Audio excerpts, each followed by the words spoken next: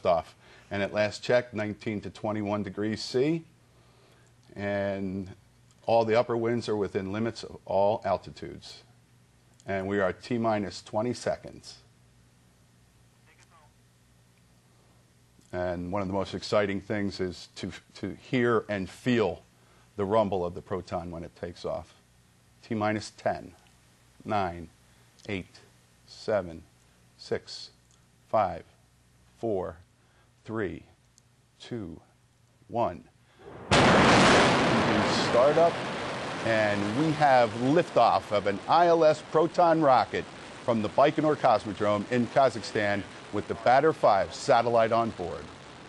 We have liftoff. 10 seconds. The mission is proceeding nominally. At about 10 seconds after liftoff, the rocket does a roll maneuver, and we'll soon experience maximum dynamic pressure, or max Q. Max Q is the maximum aerodynamic load on the vehicle. It corresponds to about Mach 1.5 and occurs at 1 minute, 3 seconds after launch.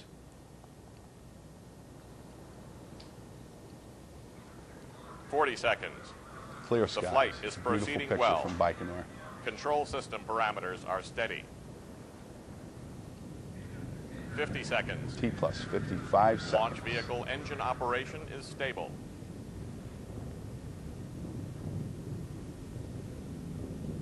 Everything's to be proceeding nominally as the vehicle heads in an easterly direction with a flight azimuth of about 61.25 degrees. 70 seconds. The flight is proceeding well. 1 minute and 20 Control seconds. systems parameters are steady. 80 seconds. Launch Many vehicle people standing outside the hotels watching this site that you're seeing right now on your screen. 90 seconds. Plus 1 minute and 30 Pitch, seconds. yaw, and roll are nominal. We're coming up on first stage separation from the second stage, and that is set to occur at 2 minutes into the flight. And it's clear enough that you should be able to watch. 110 seconds. Launch vehicle engine operation is good. T plus 2 minutes. And there's the visual of separation. We will wait for confirmation. And after we have confirmation of a good separation between the first and second stages, the second stage engines actually ignite while still attached to the first stage, and the exhaust from those engines escapes through the open grid work between those stages. 140 seconds. Control system performance. 2 minutes and 25 seconds into the flight. Pressure in the combustion chambers looks good. 150 seconds. Launch vehicle stabilization. And I have confirmation of first and second stage separation. 160 seconds.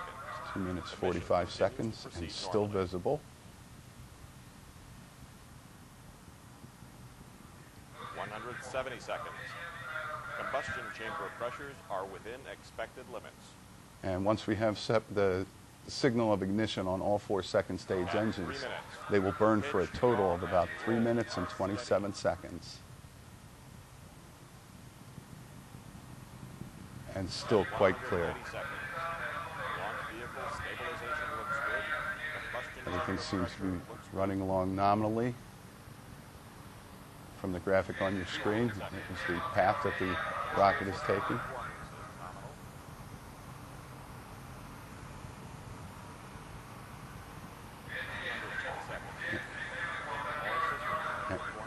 And the tracking of the spacecraft is nominal at this point. And the next key mission milestone will be stage 2-3 separation at L plus 5 minutes and 27 seconds. 19 seconds after that, the payload fairing will jettison. And mission updates are always available on the ILS.com website. You can find photos, descriptions of the mission's traditions, the blog, the mission overview, and the latest news release about the mission.